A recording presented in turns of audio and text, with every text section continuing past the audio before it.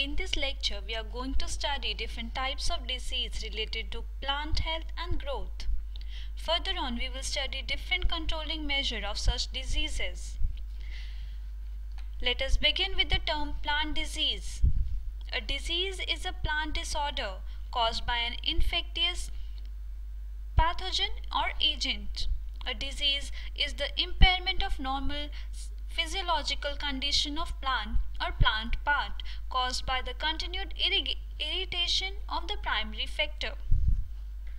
Development of any disease depends upon close interaction among the three diverse factors: the host, the pathogen, and the environment. Measures are taken to prevent incidence of a disease, which reduces the amount of inoculum that initiates the spread of disease, and finally minimizes the loss caused by the disease have traditionally been called as control measures. We can control these different diseases only when we are aware of them. Let us have a look on such diseases.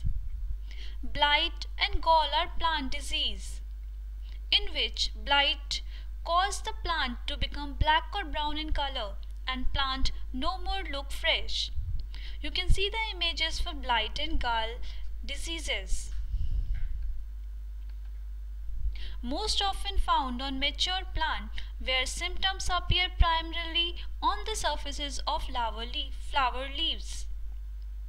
Leaf spot are ring-like spot on the leaves of different shades of brown, green or yellow colors.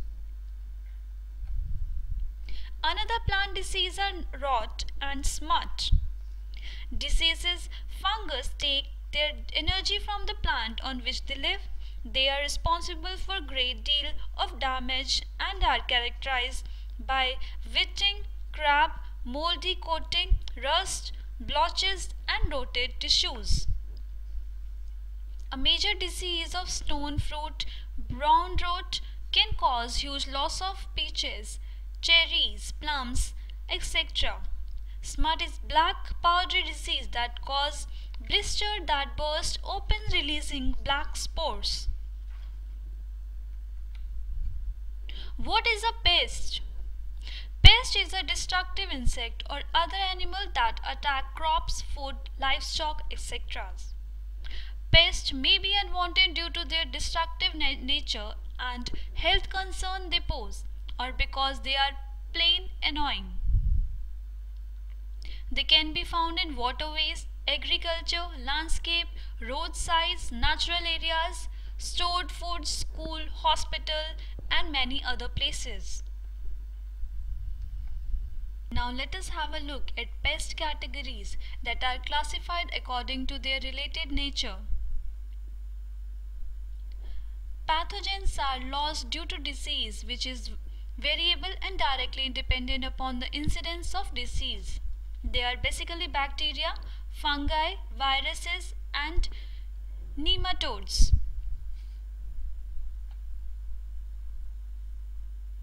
Invertebrate are animal species that neither possess nor develop a vertebral column. By definition, this includes all animals apart from the subphylum vertebrate. Familiar example of invertebrates includes insect, crabs, lobster and their kins, snail, etc. Vertebrates are animals that are any species of animal within the subphylum vertebrate. Vertebrates includes jawless fish, birds, snake, rodents and other mammals.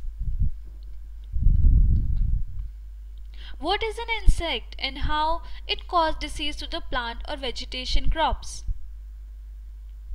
Insects are a class of invertebrates that have three-part bodies. These are head, thorax and abdomen. Let us have a look on the types of insects. Insects are categorized as below on the basis of mouth part, which are important in identifying and controlling insect. Moving further, let us learn control measure of plant disease. It is very important to remember that a correct diagnosis is the most important step in the eventual control of plant disease. Most diseases have a fairly well established control protocol. Plant disease must be identified before they can be treated. Pest control refers to the regulation or management of species defined as a pest. Many pests have only become a problem because of its direct action of humans. Modifying these actions can reduce the pest problem. Let us discuss these type of pest control method in detail. Biological pest control is the control of one through the control of management of natural predators and parasites. In chemical control, the use of pesticides or insecticides is used to kill when they are actively feeding or moving on the plant. Mechanical pest control is the use of hand-on technique as well as simple equipment, devices and natural ingredients that provide a protective barrier between plant and insect. Several wildlife rehabilitations organization encourages the natural form of rodent control through the exclusion and predator support and preventing secondary poisoning altogether. Another method of pest control are cultural control and quarantine. Look at this picture where cultural control involves sanitation, removing insect breeding and hiding areas and using insect resident plant varieties. In quarantine method of pest control, there is barrier which physically isolate insect from healthy plants.